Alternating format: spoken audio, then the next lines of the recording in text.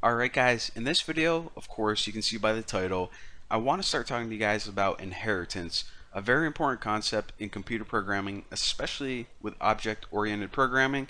So you're going to be coming across it a lot. So before I even get started talking about computer programming, let's just talk about inheritance in real life. What does it mean?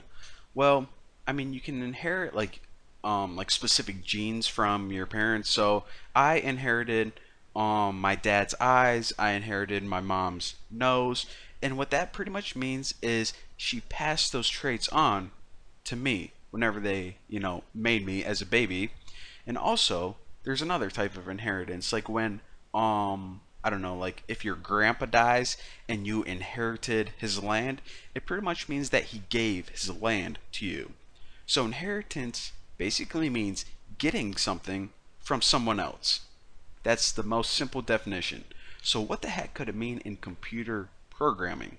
Well, let's go ahead and make two classes. We're going to make one class that's a parent, and we're going to make another class that's a child, and I'll show you guys how the child can inherit or get stuff from the parent. So of course they don't have any land, they don't have eye color, so let's go ahead and make some functions that they can inherit. So what would the parent do? Say print last name. So of course this just looks like a normal class right now, and my parents' last name is the same as mine, of course, so Roberts. So right now this parent, it doesn't have any cool land, doesn't have $1 million to leave me. All it has is this lonely old function. So I'm going to make another class right here, and I'm going to name it child. And just like before, we can start building functions, but check this out. If you're wondering, why do you have these empty parentheses right here? Well, inside these parentheses, what you can pretty much type is the name of a class that you want to inherit from. So whenever I typed parent inside here, what I'm telling Python is, okay, look for a parent class, get everything inside that class, and right now it's pretty boring, just one function, and pretty much pass it on to your child. So right now, even though it looks like this child class is empty, it actually has, in other words, it actually just inherited this print last name function. So let's go ahead and make one normal function in the child class. I'll go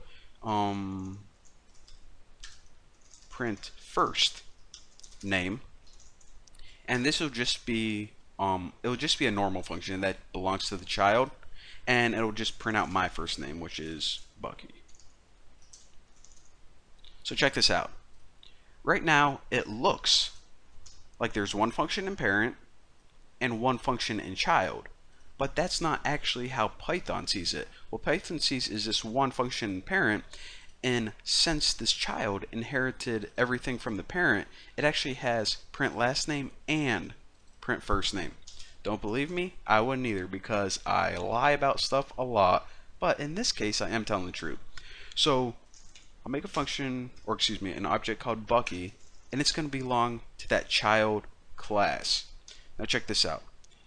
If I put Bucky, come on you stupid frickin' carpal tunnel glove, I can do print first name, and we already know that because the function's right in that class. But did you know I can also do print last name? And check this out.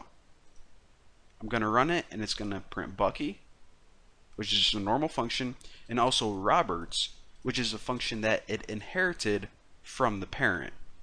So that's the basics, the very basics of inheritance. Pretty much saying, okay, what class do you want to get stuff from? So it pretty much doesn't literally do this, but goes to that class, copies everything, and pastes it right in child. Simple enough. You guys understand it? Good. Because now I'm gonna talk to you guys about something that's a little bit more advanced, a little bit more confusing. So right now we have print last name basically as a child function that it inherited. Now what we can also do is we can also have the option of overriding. Wow, that's for some reason hard for me to say. the child can override that function. So what we can do is this: def print last name, and also I'll just like I don't know, make this print something called Schnitzelberg. So I gotta tell you guys a story real quick because I don't have a therapist and I've been meaning to tell someone this for a long time to get it off my chest. But basically, whenever my parents had me, they put Roberts on the birth certificate. And that was my last name for a while growing up. Bucky Roberts in high school. However, um, I found out that my mom was actually a monkey, and I was embarrassed about it. So I ran away from home. I joined the circus, and I changed my last name to Schnitzelberg. So even though I inherited the name Roberts, later on in life I decided to override it to Schnitzelberg.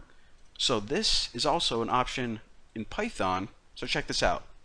Even though I inherited this function to begin with, I have the option of overriding it, and basically in order to do that, you create a same function with the same exact name, and what this says is, okay, we're basically going to replace this with whatever you decided to do here.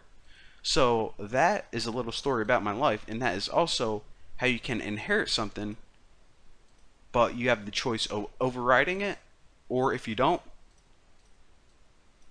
you can just use the normal function as well.